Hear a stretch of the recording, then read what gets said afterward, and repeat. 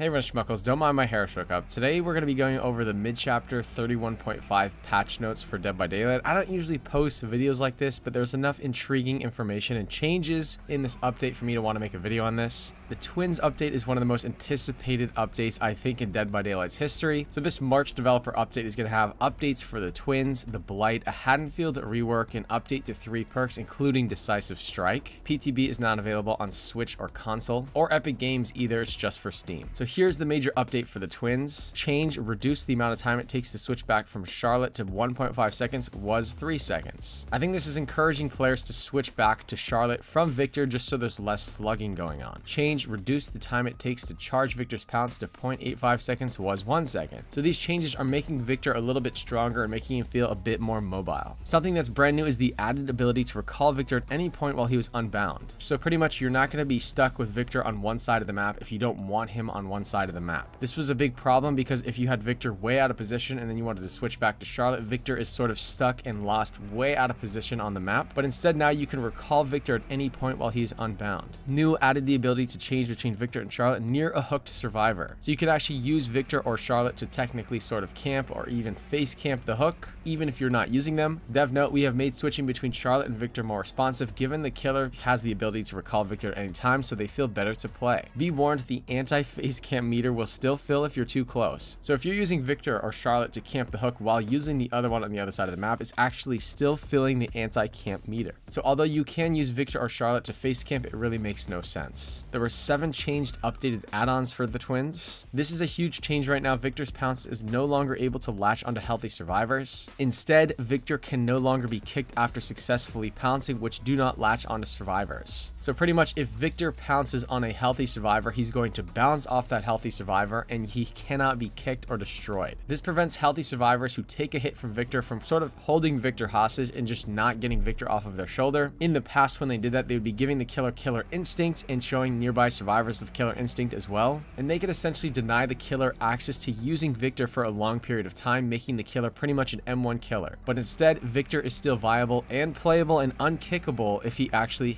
successfully hits a healthy survivor. New Victor's pounce now latches onto healthy survivors when they're put into the dying state. Other survivors can crush Victor during this to help the dying survivor. Victor will automatically return to Charlotte after 20 seconds. So Victor now only latches onto survivors when they are in the dying state, and actually they show a visual of this happening, I believe right here. Behavior actually showed a visual of this happening. Victor will now only latch onto survivors who go into the dying states. Victor is going to automatically return to Charlotte after 20 seconds of being on that survivor in the dying state. This is actually the window when survivors can crush Victor. So during this window, other survivors can actually kick Victor. And I was thinking, what's the point of this? Why would they even want to kick Victor in this situation? Well, this is brand new. While Victor is attached to a survivor or holding a survivor in a locker, Charlotte gains 10% haste effect. This effect will be lost prematurely if Charlotte hits a survivor. And I believe that this haste effect is only going to be active for that 20-second window before Victor automatically returns to Charlotte. If another survivor kicks Victor while Victor is latched onto another survivor during this 20-second window, I think that ends Charlotte's haste effect. They also fully removed that survivors near Victor while he's latched onto another survivor are no longer revealed by killer instinct. So I think that might fully remove killer instinct from Victor's base kit. I'm not 100% sure though. That survivor who's on the ground with Victor latched onto them may or may not have killer instinct on them. I'm actually not sure. So previously the Twins' powers heavily encouraged slugging, leaving survivors in the dying state since Victor could chain together multiple pounces on injured survivors but only pounce on a single healthy one. Furthermore, survivors could often save each other before Charlotte can make it to them. So pretty much what they're saying here is these changes allows Victor to be more viable against healthy survivors because he cannot be kicked after he successfully lands on a healthy survivor. He doesn't latch onto healthy survivors, he sort of bounces off of them and he's unkickable. However, if there's a group of multiple injured survivors, he's going to latch onto the first survivor that he downs and be less viable at slugging injured survivors. I don't actually know how much this is going to change the slugging situation with the Twins, because if Victor's on the other side of the map, Charlotte is going to get a free haste for 20 seconds and Charlotte can use that to apply that to a different survivor and just fully leave that person slugged. I mean, slugging seems like it still is going to be a viable strategy if you just down a survivor and then all of a sudden you become a crazy M1 killer with pretty much tier 2 bloodlust for the next survivor that you interact with. So I don't know how much it's going to eliminate slugging, but we'll have to wait and see. Clearly Charlotte was given this haste so she could actually make her way across the map to pick up that downed survivor a little bit faster. So they kind of want to encourage Twins players to go actually pick up the survivor that slugged that Victor is interacting with. But that haste could also just be used to slug and actually apply it to a different survivor for that first hit. particularly if Victor is automatically returning to Charlotte after 20 seconds. During that 20-second window, when you have 10% haste as Charlotte, you can try to get that first hit on a survivor, and then you'll have Victor back for the second hit. We'll have to wait and see how things work on this PTB, but it seems like it still could be used for slugging and just apply the haste to a new healthy survivor. Okay, so they said we have flipped this around. Victor will now be much more effective at injuring multiple survivors, multiple healthy survivors, I believe is what they're trying to say here, instead of assist Charlotte, who now moves faster when Victor is latched on and is picking up the survivor. This makes it possible for Victor to both injure and down a survivor without being forced to switch back to Charlotte in between. That's actually really interesting. This is actually new right here. The visual radius accessibility setting will now feature Victor's grunts, and now Victor will be glowing red whenever he's vulnerable to being crushed, and I'm pretty sure that's just going to be when he's latched onto survivors who are in the dying state. Or I guess technically when he's idle as well, he should still be crushable. I don't think they said anything about that. Dev note, we have updated the visual radius to include Victor's grunts to improve accessibility and added a red glow whenever he's being vulnerable to being crushed. So the Blight did have an update. It was a minor update. This is a change. Improved collision detection to reduce the cases where the Blight slides off of the objects. This actually could be a nice little quality of life update. I wonder if that's going to make like the hug or like sort of curve technique around all those smaller loops a little bit harder for Blights to pull off. Dev note, it can be frustrating to slide off an object you were trying to bump onto and end your rush prematurely. This has happened to a lot of people. We have improved the collision detection to make the Blight's rush more consistent. This also fixes an issue which allowed the Blight to incorrectly slide along obstacles and lunge around tighter corners than intended. There is a medium update to Haddonfield. This is actually a change from the current status of Haddonfield. They updated the map layout and reduced the overall size. They also reduced and changed the length of the hedges and fences to create more openings. So this map's going to be a little bit smaller. Probably those dead zones in the middle of the street are just going to be gone. They reduced the length of the hedges, which actually formed sort of these god loops at these pallets. And I find that the dead zones in the middle of the street were unhealthy for both sides because survivors would always have line of sight on the killer and can just leave early. Since survivors have line of sight on the killer, since it's sort of a wide open area, they could just W key early, creating an unfun situation for the killer. At that point, it's not really a chase game. It's more of just like a W key early game. As killer, it can be really frustrating to deal with that and just like having no element of surprise because survivors have line of sight on you in those dead zones. And for survivors, it can kind of be unfun as well because if you end up in one of those dead zones during your chase, you really don't have much of a way to defend yourself, particularly if the killer actually just breaks some of the pallets that are out in the middle of the street. It really just creates a large dead zone in the middle of the map for the killer. So these seem like really healthy changes to Haddonfield in my opinion. Dev note, the map's long and narrow shape in the rows of unbroken fences or hedges made getting around the map very time consuming. We've reduced the overall size and added more openings to make it easier to traverse. Change adjusted various houses to reduce the strength of strong loops. There were some situations in some of the Haddonfield houses where there were actually two really safe god windows next to each other inside of houses.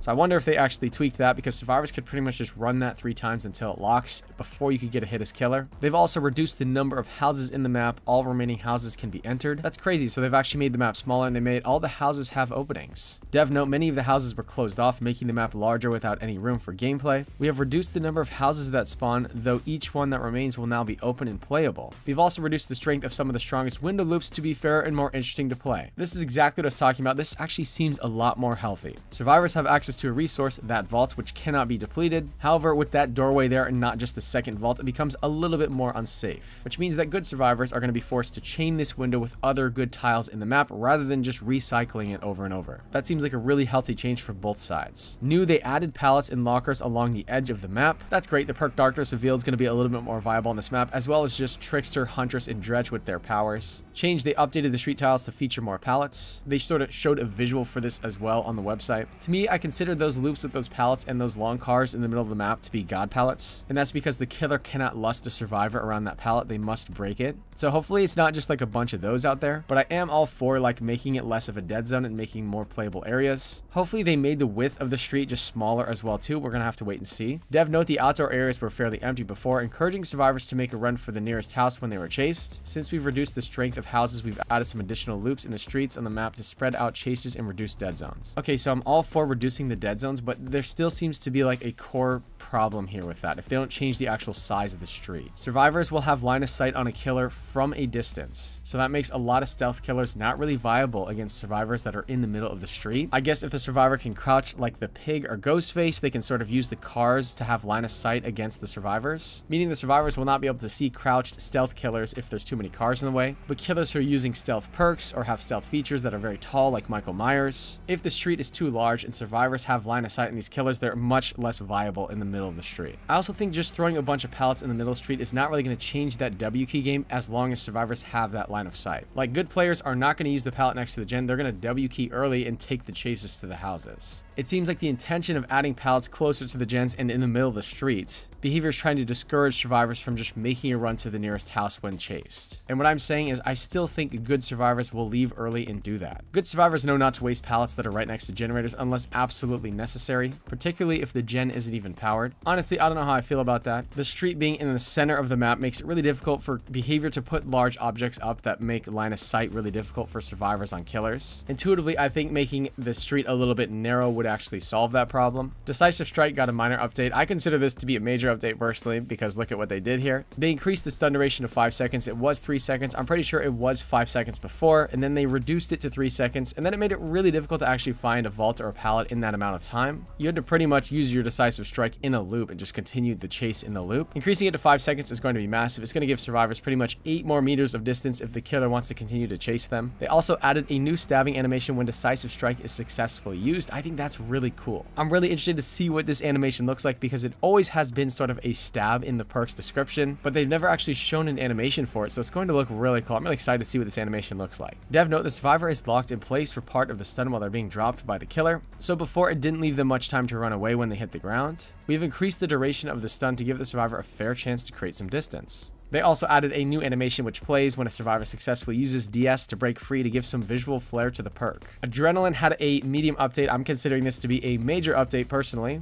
Adrenaline no longer activates if you are hooked when the gates are powered. That is actually massive. If you've been hooked when your adrenaline activates, you're no longer going to be full health when you're unhooked. You probably still will get the sprint burst. The sprint burst boost duration has been decreased to 3 seconds when it was 5 seconds. Adrenaline no longer causes you to wake up when facing the nightmare. I actually really like that change myself because Freddy fully loses a portion of his power once the gates are powered, so this makes him a little bit viable against adrenaline users in the endgame. Dev note, adrenaline had a lot of exceptions which made it difficult to play around. If a survivor was hooked while the exit gates were powered, they would be healthy and receive a substantial speed boost upon being unhooked, making it very difficult for the killer to catch them before they could escape. We have made it so adrenaline no longer pauses when you are hooked. If adrenaline no longer pauses when you are hooked, you actually might not get that sprint burst if you're on the hook, if it actually just activates in an instant. We've also removed the wake up effect when facing the nightmare to clean up the perk, as we moved away from perks that affect the specific killer's powers over the years. That makes a lot of sense. I also really do think that it's really cool that Freddy is actually going to still be viable against adrenaline users in the endgame. The ultimate weapon received a massive change as well. This is actually huge. It now reveals the survivor's aura instead of causing them to scream, so you no longer need distortion and calm spirit to counter ultimate weapon and or reading perks. All you need is distortion. Distortion is going to fully counter ultimate weapon, as well as a variety of other really strong killer or reading perks. Reduced the activation time to 15 seconds, it was 30 seconds, and it increased the cooldown to 80, 70, and 60 seconds when it was 40, 35, and 30 seconds. So this was just overall an ultimate weapon major nerf. Dev note, the ultimate weapon was the jack of all trades, providing both information in a consistent way to interrupt survivor actions, allowing it to synergize too well with other perks. Rather than screaming, survivors will instead have their aura revealed. This means it no longer interrupts survivors' actions. Those survivors won't know they are being revealed to the killer. Dude, everyone needs to run distortion because it's going to fully counter so many things in the game now. Since the ultimate weapon was too easy to activate, it was possible to keep its effect active throughout the entire match. We've increased the cooldown and decreased the activation window to ensure some downtime between uses. That's a pretty huge change. They also added a visual overhaul to the entire store menu. This is what it's going to look like here. They actually provided a couple of screenshots for the new interface for what the Dead by Daylight store is going to be looking like. This update makes it easier to find what you're looking for and allows us to bundle content together at a reduced price. I think this visual change is pretty cool, and that's the majority of the changes that are actually coming with this mid-chapter update 7.7. This is the update for the mid-chapter 31.5, which is going to be available for Steam users only. Let me know what you think about these changes. Do you think these changes are actually healthy for both sides of the game? Are there any changes you liked? Are there any changes that you really didn't like? I already talked about this in the video, but the twins change, I don't know if it'll exactly go through as intended. I don't know how much it's going to actually reduce slugging. Although they have adjusted some of the tiles to be a little bit less survivor-sided on Haddonfield, not changing the street size and just adding more pallet loops out in the middle of the street seems to be pretty survivor-sided to me. On one hand, you kind of have the surface area of the map is smaller, which is actually better for killer. There's also some of the nerfs to the indoor house loops, and there's actually less houses on the map too, but every single house is going to be playable. The street size itself didn't necessarily change, and there's going to be more pallets available to survivors in the center of the map. So it seems like there's good and bad for both sides in that update. That does it for this video. Goodbye.